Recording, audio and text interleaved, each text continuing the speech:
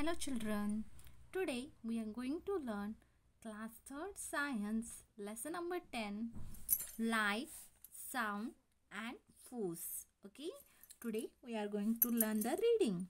Last class we learned reading on the page number 78 and 79. Now today we are going to learn the page number 80. So children, let us open the page number 80. Okay, page number 80. Now, just keep the finger children. S-O-U-N-D sound. We hear many kinds of sounds and noise all around us. Some of these are useful. For example, when the alarm clock rings, it tells us to wake up in the morning. A bell in the school tells us when a class is going to start or end. A car driver uses its horn to warn the people who are walking on the road.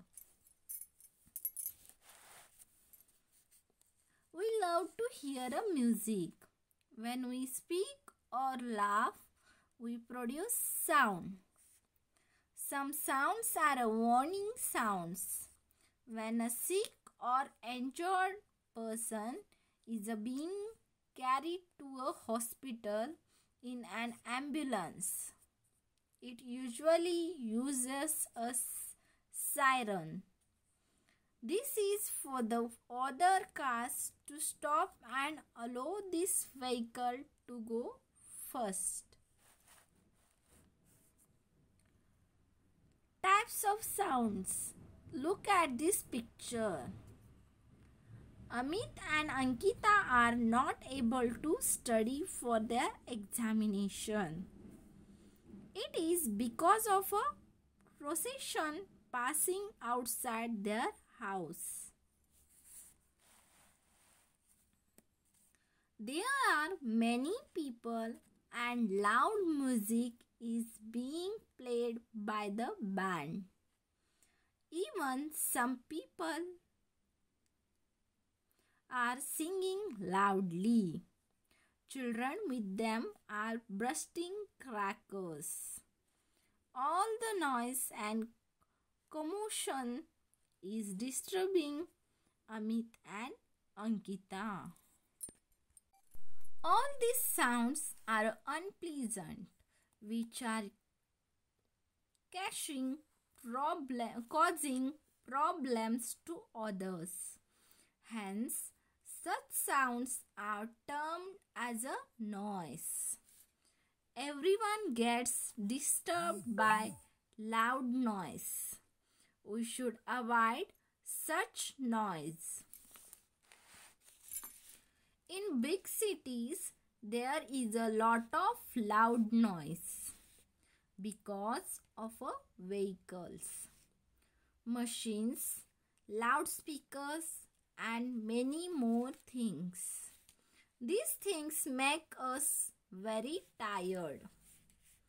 All this causes noise pollution. Scientists have found out that if we have to listen to loud noise for a long time, we can become a deaf. Everybody can help to reduce a noise by talking softly. Whenever you watch the TV or listen to music, keep the volume low. It should be just loud enough for you to hear. Sound is measured in decibels. Force, any kind of push or pull, is called as a force. This is a pushing a table and pulling a rope. When we push or pull something, we apply a force and do work. Force can do many things. Force can make an object to move. Force can make a moving object go faster or slower. Force can make a moving object stop. Force can make a moving object change its direction. Force can change the shape of an object. Different kinds of a force. Muscular force. When Mona cycles, her muscles push the pedal. If she pushes harder, the cycle goes faster. If she pushes less, the cycle slows down. Thus, Mona uses her muscular force to make the cycle start, go faster or slower. Electrical force.